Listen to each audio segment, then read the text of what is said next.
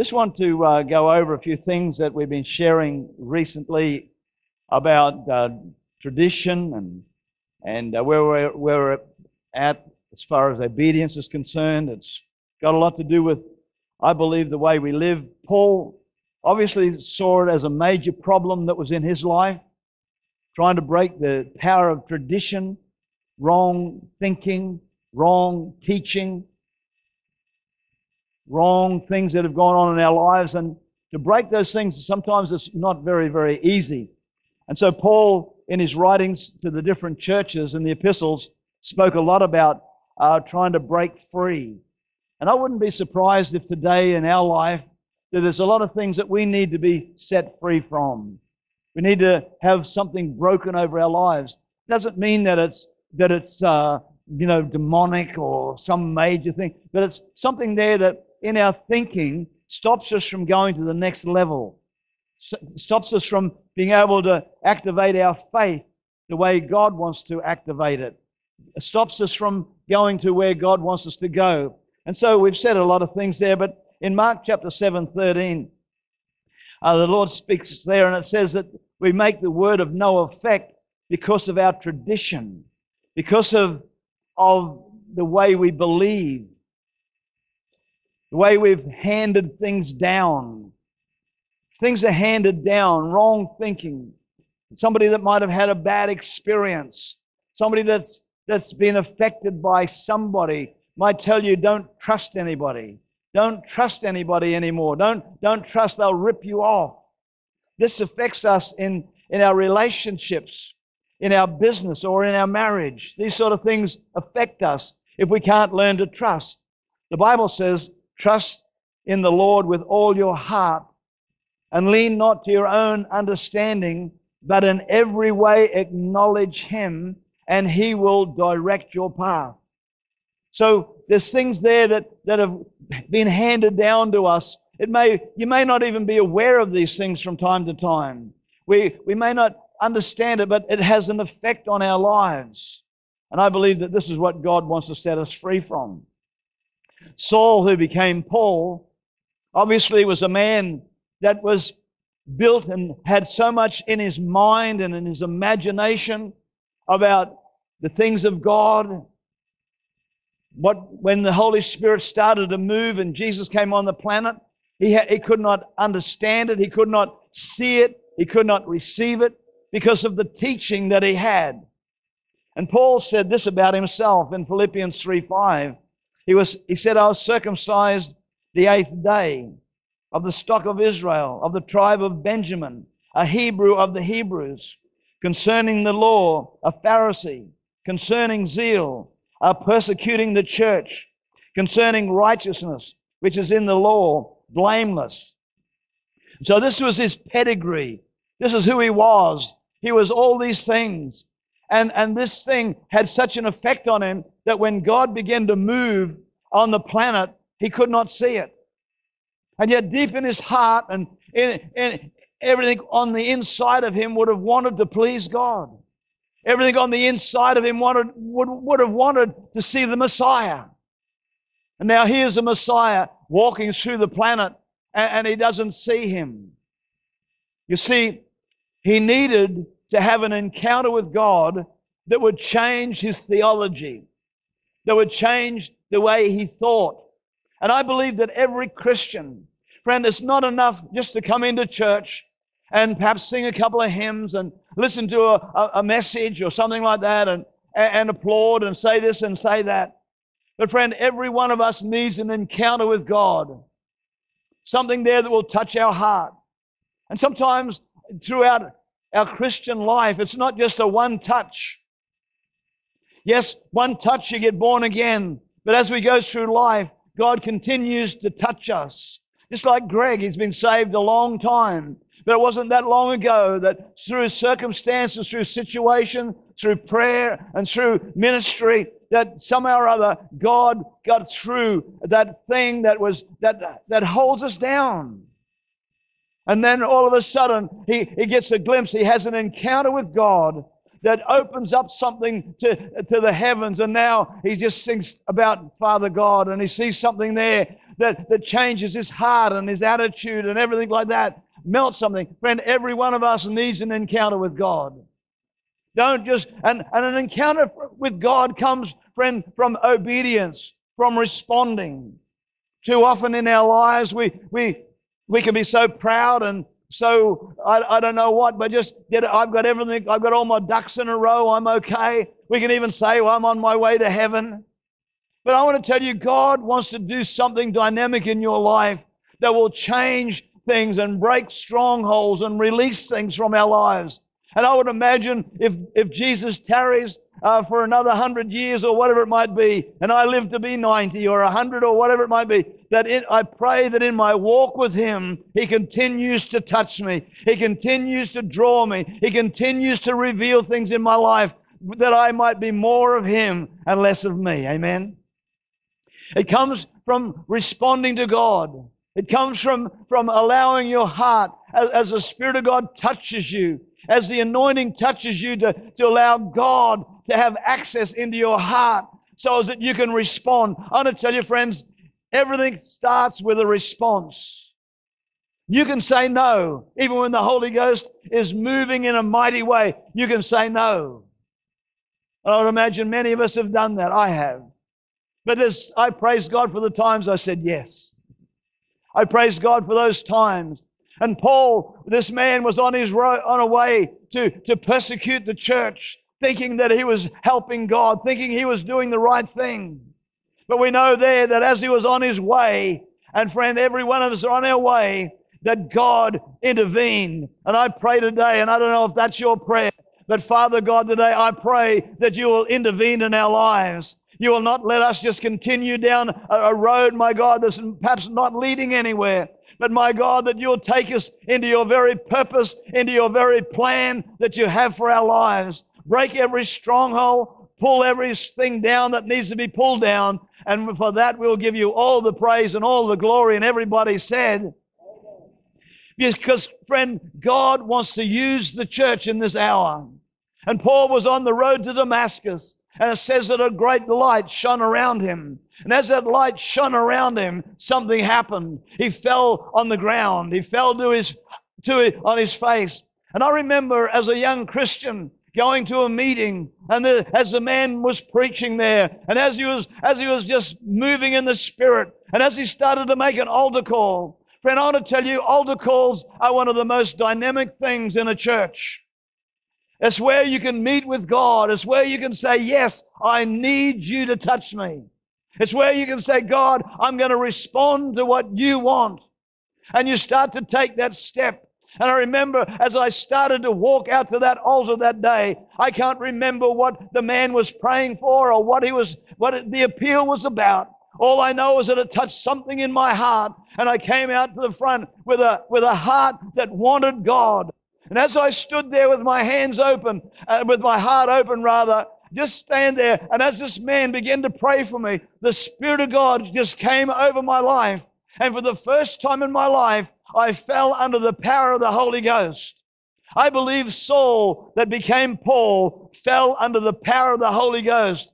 And I don't know, I've heard a lot of preachers say it's like you go onto God's operating table and he starts doing this and he starts doing that. I don't know any of those things. All I know is that as I fell under the power, as I laid on the floor, I had an encounter with an almighty God who touched my life. And I want to tell you, I remember as I got off the floor, I did not want to talk to anybody. I just crawled underneath a potted plant and I just sat there as I allowed the anointing of God to touch me. Friend, it's the anointing that breaks the yoke. It's the anointing of God that you and I need. And this man Saul had an encounter with God. And as this thing that was going on in his life, God began to speak to him. Jesus said, Saul, Saul, why are you persecuting me? Friend, we've got to realize that when people come against you, they're not coming against you naturally, they're coming against him. And if you get a revelation of this and understand this, and then you get that song, God is fighting for me, pushing back the strongholds. Lord, these people are not coming against me, they're coming against you. they're coming against you. And my God, if they're coming against you, greater is He that's within me than he that's within the world. And Lord, I'm just believing, and I come into that identification with you today, and we're going to push back the stronghold because I'm going to put my trust in you. Don't put your trust in anything else but Him. And Saul, he said, Saul, Saul, why are you persecuting me? And then he said, Saul, it's hard to kick against the pricks. It's hard to go against the flow. It's hard to go against what God wants to do in your life, friends. But you can fight Him if you want to, or you can yield to Him. Usually when we yield to God, we have to surrender our pride. I know so many people that because they've been in ministry or because they've done this or done that, they can't actually respond publicly. Friend, I want to tell you, we've got to be transparent before God. Amen. I don't know about you, but I need an encounter with God. I need to meet with God. Amen. I need to draw everything I can as we're worshiping, as we're singing those songs. As Jody sings that song, I shall live and not die. I glean from that, amen. As Greg, as he wrote that song, as the other psalmists, as those people wrote those songs, every song has got a story, amen. And oh, friend, you know, we've got to just be able to get involved with those songs. I get shakabundi. Who knows what I'm talking about? I'm not just singing a song. I'm not just singing a hymn. I'm not just singing lullabies. We're creating an atmosphere that we can come under the Shekinah glory, come under the presence of God. We'll be amazed what's happening. We can be amazed at feet that are being healed. I believe that we could see creative miracles in Jesus' name. I believe that when those feet come out, the toes will be painted. Glory to God. I don't know what color you like. Little pinkies floating around in there. Amen. You might think I'm stupid. I most surely am. But I'd rather be stupid for Jesus and believe for a miracle than not. I'd rather put my trust in Him. Paul was so caught up in tradition, it stopped him from seeing the Messiah he was looking for. But Paul's encounter changed his theology.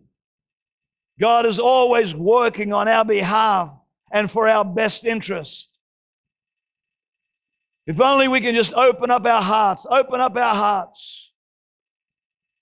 Most moves of the Spirit are stopped by man. They say, don't talk about the blood. Friend, we've got to talk about the blood. Peter and Cornelius, a mighty move of God.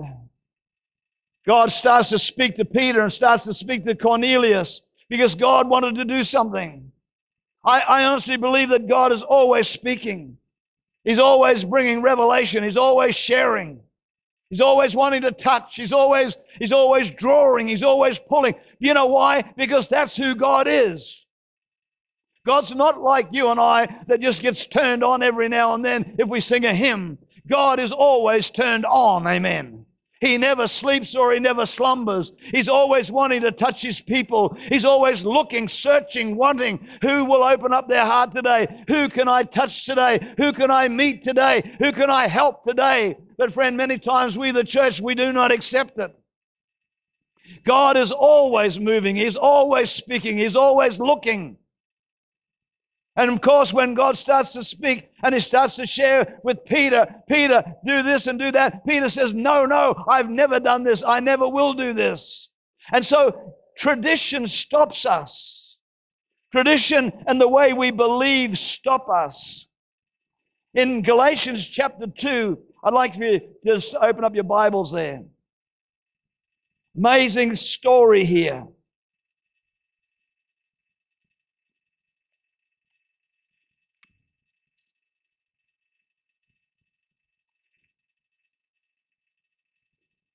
This is Paul. Peter, the great apostle. Peter, the man whose shadow touched people and they were healed. Peter, the man who met with Jesus in a prison, and the angel of the Lord just spoke to him and touched him and said, rise. And as he rose, all the chains and the things there, the natural things that were holding him, fell off. As he walked to the prison door, the prison door opened up. As he went to the main gate, the ones there that were guarding were asleep, and they walked straight through. As they came to the main gate, it opened up, and they walked out free people. Mighty, miraculous power of God. But friend, I want to tell you, even after we're touched by God, even after we've been ministered to by the Spirit, even though we've had some of these encounters, there's still things in our thinking, in our tradition that stop us. And Paul wrote these words, and they're strong words. I've lost my spot again here. Just hang on. And there's strong words. Chapter 2, verse 11. Now, when Peter had come to Antioch, I withstood him to his face. Paul comes in front of Peter, and he had to confront him face to face because he was to be blamed. For before certain men came from James, he would eat with the Gentiles. But when they came, he withdrew and separated himself, fearing those who were of the circumcision, or the Jewish Christians. And the rest of the Jews also played the hypocrite with him, so that Barnabas was carried away by the hypocrisy. It goes on, and Paul goes on and talks about being saved by faith.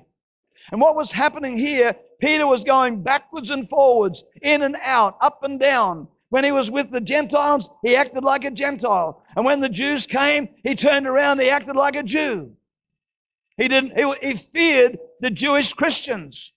And so he was then putting pressure on the Gentiles and things. And Paul said, hey, he said, you being a Jew, you act like a Jew. Why then do you want the Gentiles to become Jews? Why? What's going on here, Peter? And he had to challenge him. He had to rebuke him. And he had to stop him from going on. I believe there that Peter was going back because of his tradition, back into bondage that Jesus had set him free from.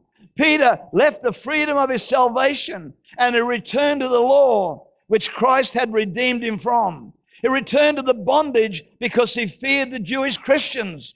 You'll read a lot of things here in this book, but I praise God that here, because God loves us and because God understands us, that he just didn't say to Peter, okay, Peter, this is what's happening to you now. I'm going to reject you. I'm going to get rid of you. I'm going to cut you off. No, what happens is confrontation comes in the realm of the Spirit. And Peter has confrontation with Paul. And Paul says, why are you doing this? And then he goes on, oh, foolish Galatians, who? What's going on that you started in the Spirit? Now you're going back into the flesh. I praise God today that God wants to come again because he understands us and he knows our hearts. And I praise God that out of that encounter, Peter changed and Peter got free from that bondage that he was going back into. There's other stories here that boggle my mind at times. Logic and what seems right to our senses is another area that we fight. I believe that logic is what really just seems right to us. I know a lot of people there that try to work out what's best for your life. This is best if I do this, if I do that. And we make decisions on logic and not by the Spirit. And as people, I've heard many people come to me after and say to me, Neil, I am so sorry that I made that decision. I'm so sorry that I did that. I'm so sorry that I went that way. Because it wasn't the way of the God. See, logic just does things that seem right to our senses. But the reality, having reality, is your heart being open to God. And another thing is your heart right with God? God looks at our hearts. He knows and sees everything. I want you to have a look with me at a very interesting story that's found in the book of Samuel. 1 Samuel.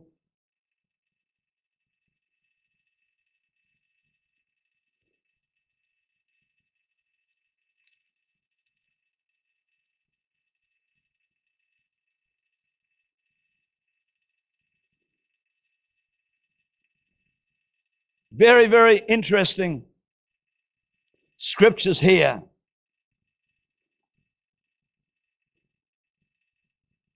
There is a way that seemeth right to a man, but the end thereof is death.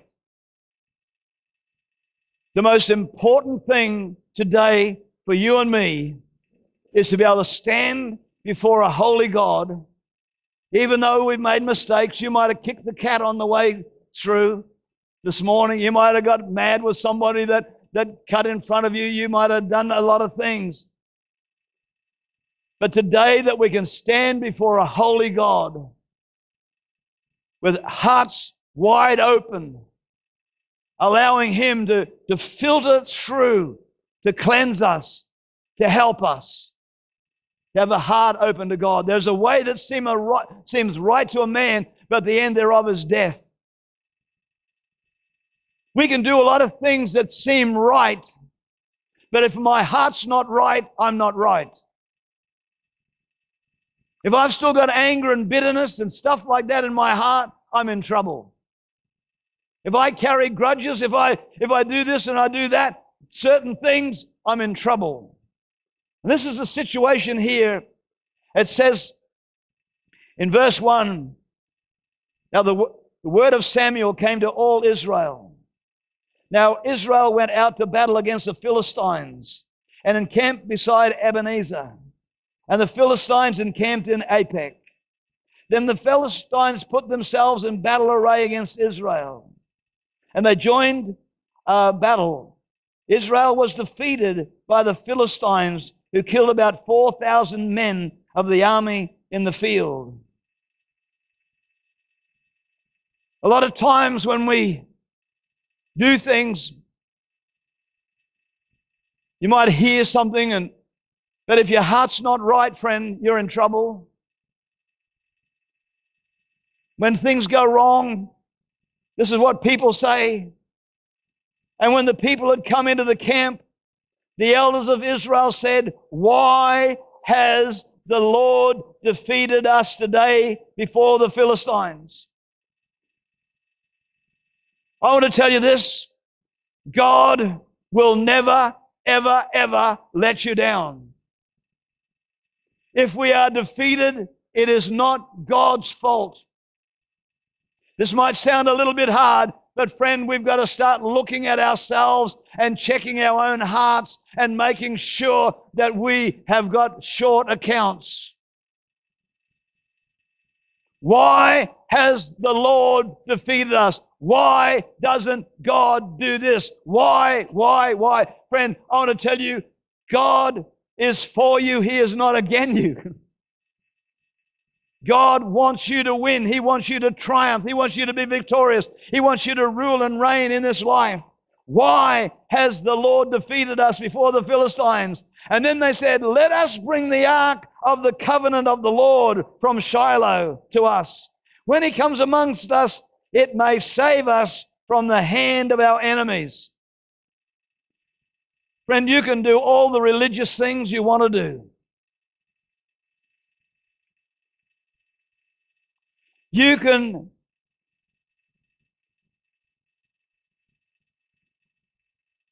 religious things will not help us.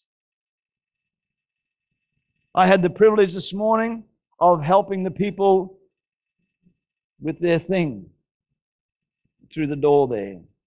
The Catholics meet here before us. Mary was most probably in there. She's not helping them. Might have been a couple of others in there. They're not doing any good either. They just come out for Sunday morning for an hour, and then if the preacher goes on for a little bit too long, they're all cranky and they go on out. He went a bit long today, 5 minutes. Don't get cranky with me this morning. You can have all these things you can do. Let's bring the Ark of the Covenant in. Let's do this. When he comes in, oh, he will save us from our enemies. No, friend, get your heart right with God. Oh, man, you're very quiet in this Presbyterian church this morning. It's not God, it's us, amen. If we bring the Ark of the Covenant in, he'll save us. God will save it. Yes, God can save by many or by few, but I want to tell you, we've got to have our lives right with him. There's got to be something there that he wants to do there. And so it says here that they brought the Ark of the Covenant in. Let me just get back to where I am. I think I'm in the wind's blowing me around here a bit today.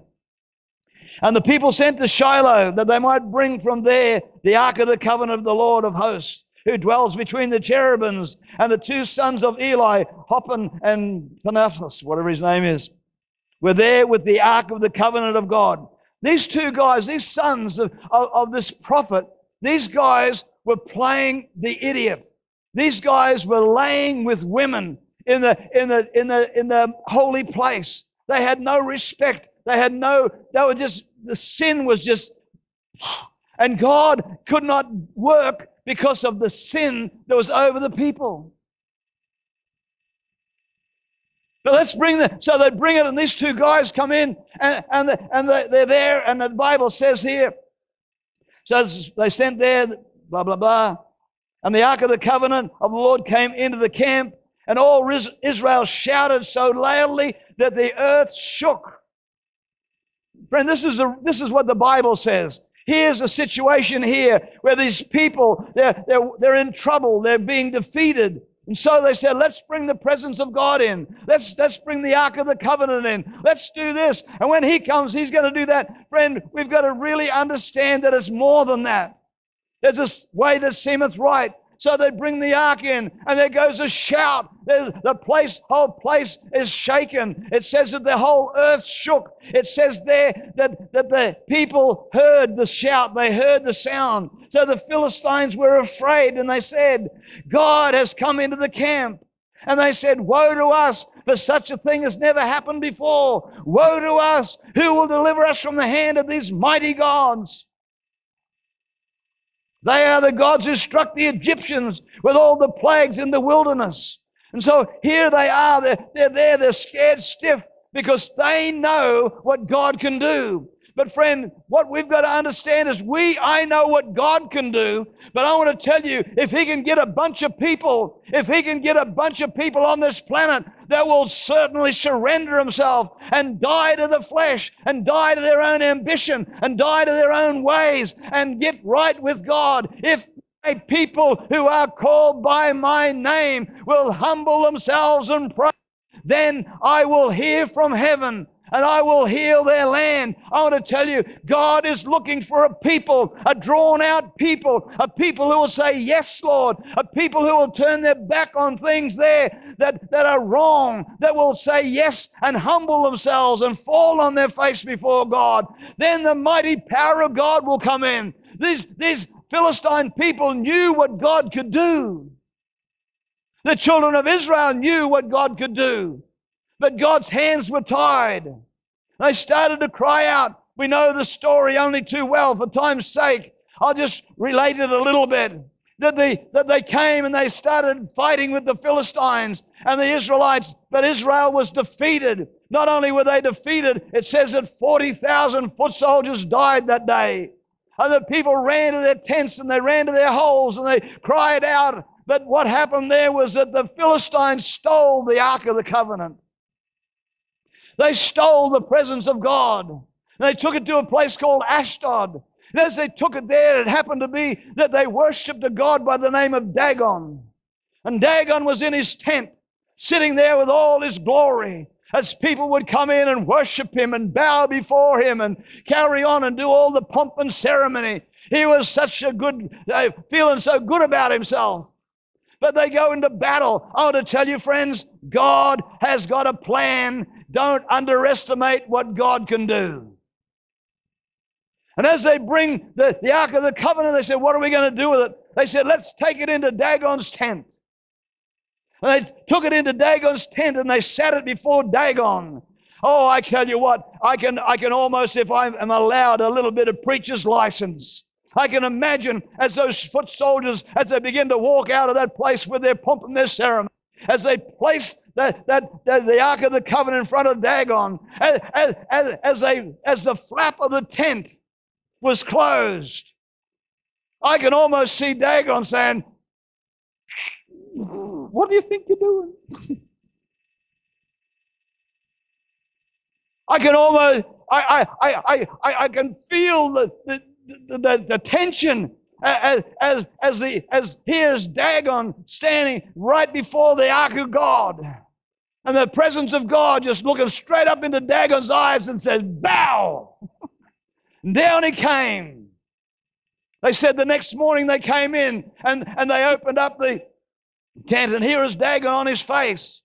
They put him up again. I don't know what he was doing all night on his face before the Ark of the Covenant. I can see the Ark of the Covenant. Boom, boom, boom. Presence of God, the anointing of God. Boom, boom. Old Dagon there. They sat him back up. I can imagine Dagon saying, "Get me out of here. Don't put me back on that. Get me out of here."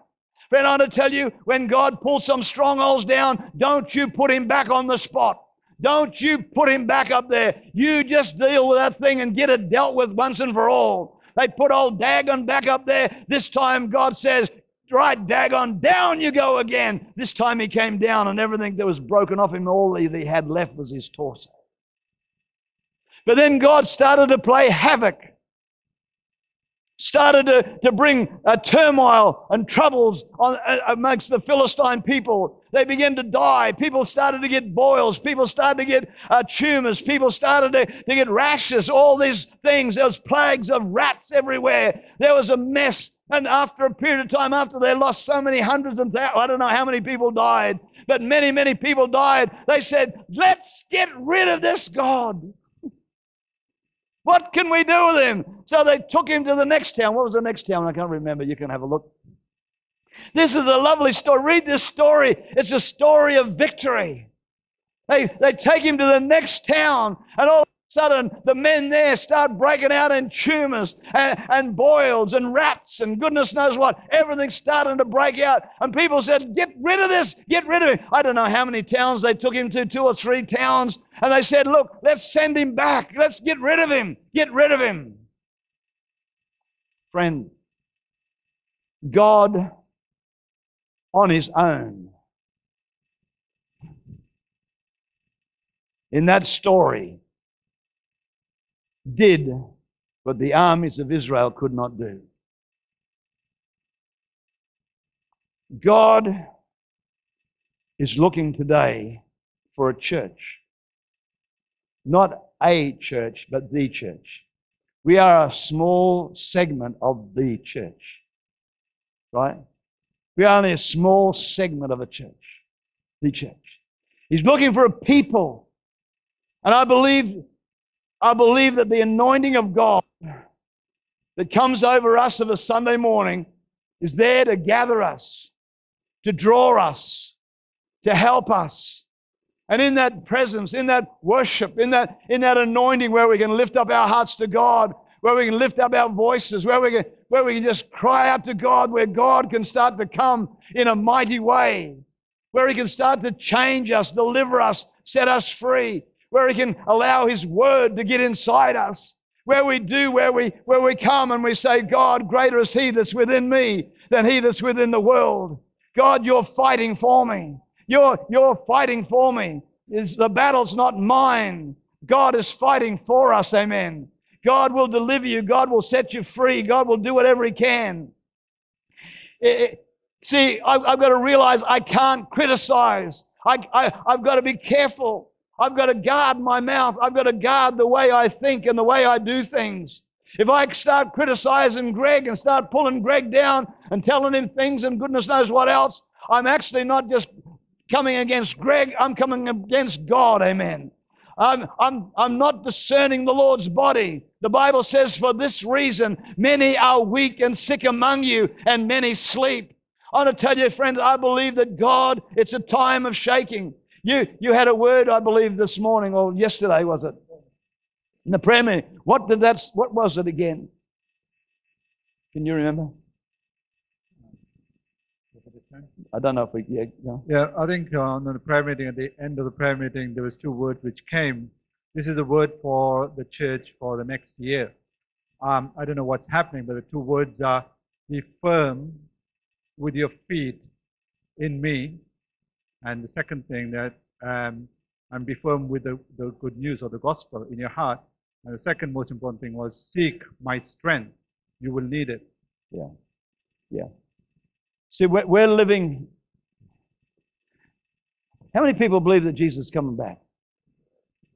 What's he coming back for? A bride coming back for a glorious church, a church without spot or wrinkle, a church that's been through the fire, a church that's allowed God to come into his heart, into their heart. I honestly believe that we're there. And if I can get the musicians to come, I think Jodi's at the back there. Grab her, please. And we're just going to sing that song again in a minute. God is fighting for us. Who can be against us? Amen. But I just want to just say this again, that Dagon, the children of Israel, all this stuff, God is fighting for us. God is on our side. God is there.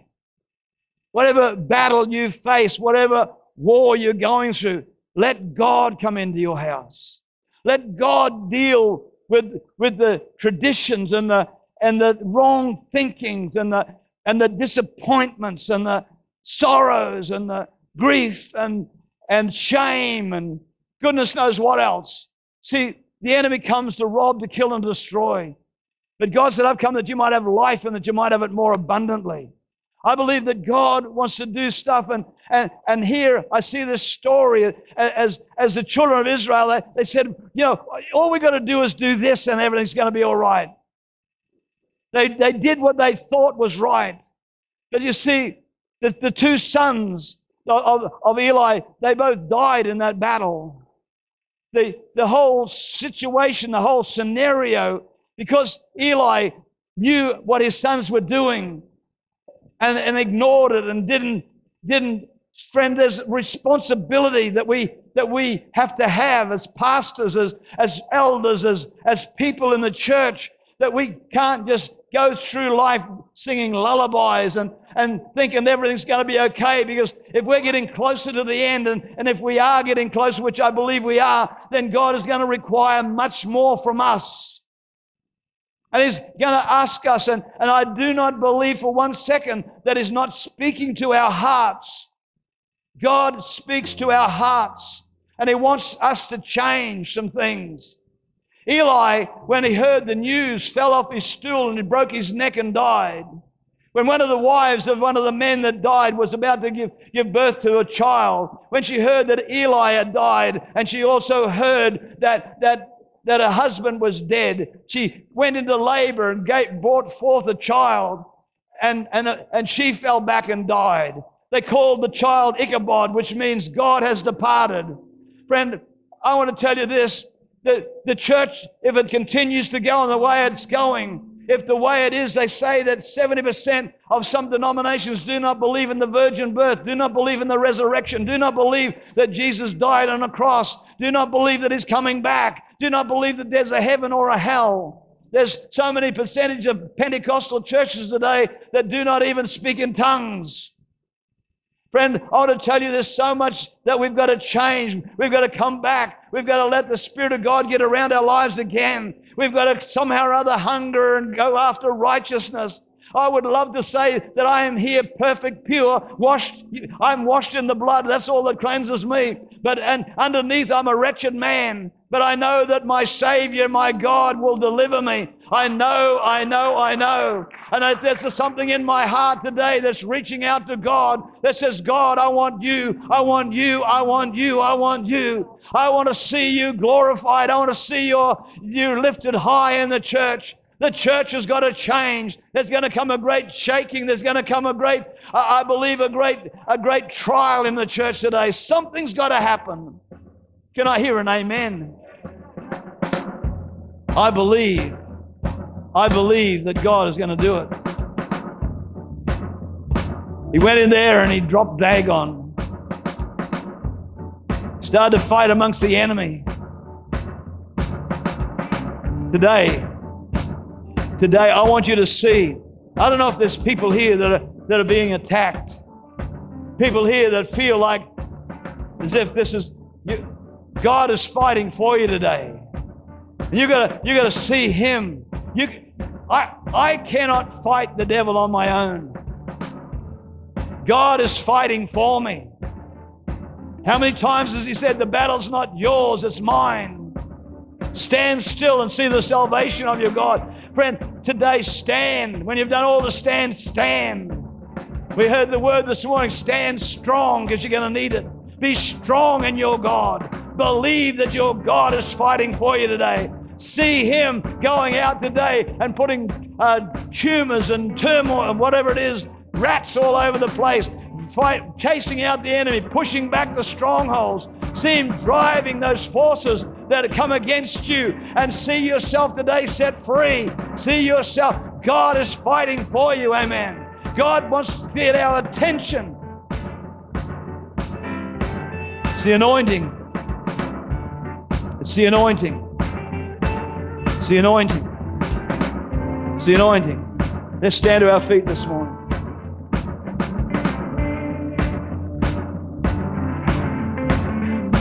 God is fighting for us. He's carrying our burdens. Why do you want to carry it yourself? He's covering your shame. He has overcome. Yes, He has overcome. We will not be shaken. We will not be moved. Jesus, you are here. He's carrying your burden, friend. Don't carry it.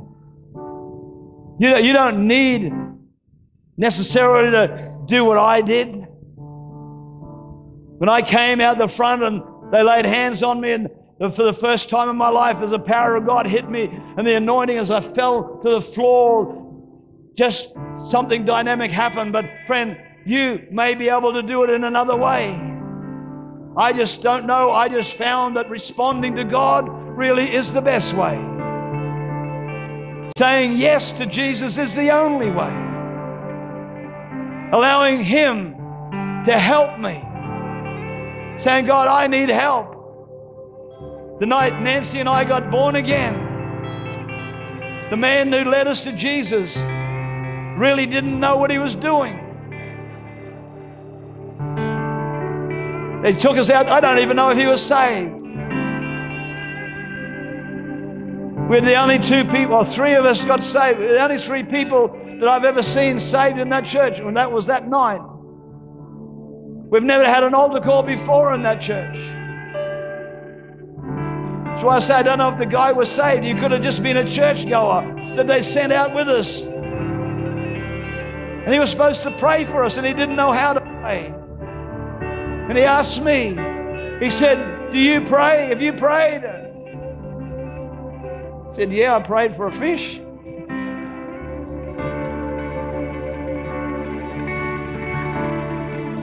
He said, well, pray now. I remember I shut my eyes as tight as I could. And even now got my fist so tight too. I feel what it was like, because I was terrified. And there was just Nancy and I and this other lady and this guy, unsaved, I think. And I shut my eyes as tight as I could, and I clenched my fist, and I looked up to heaven. I said, God, help me, amen.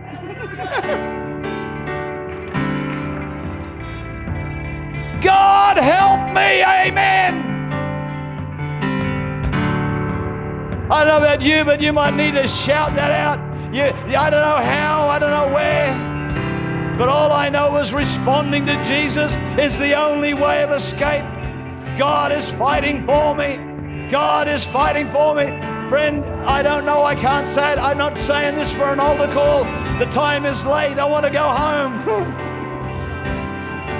All I know, I want to see people set free. I don't want you to come into this church and go out still, but just come and let God touch you. If you need to come, come. If you want to help, come. He is fighting for you, glory to God. He is covering your sin. He is covering it. He's doing it for us. As we sing this song, somehow or other, you respond to God the way you need to respond. I'm over. Finished.